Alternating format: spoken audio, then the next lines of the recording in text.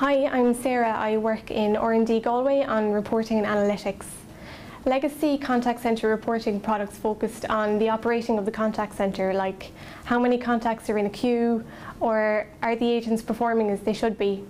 With the advent of big data and fast data processing, we can not only produce the metrics required in real time, we can give the contact centre administrator a better insight into their contact centre by breaking out the metrics of the individual attributes used in the routing of the contact.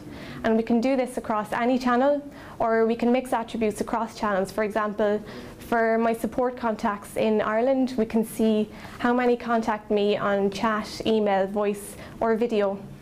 It's not only contact centre data that we'll be able to process, we'll be able to connect to the Internet of Things and take in data from many sources. And we can process this in real time to tailor the customer experience.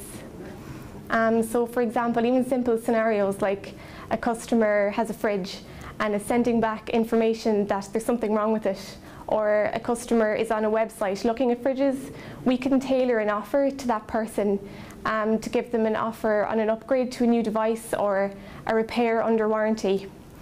Using these attributes, we can also get a sales rep to contact the customer, and this is part of the routing capabilities of this release. The real differentiator for us is the power of data analytics will enable us to tailor a more enhanced experience for the customer. It was voted the top trend that will change the industry in the next 5 years.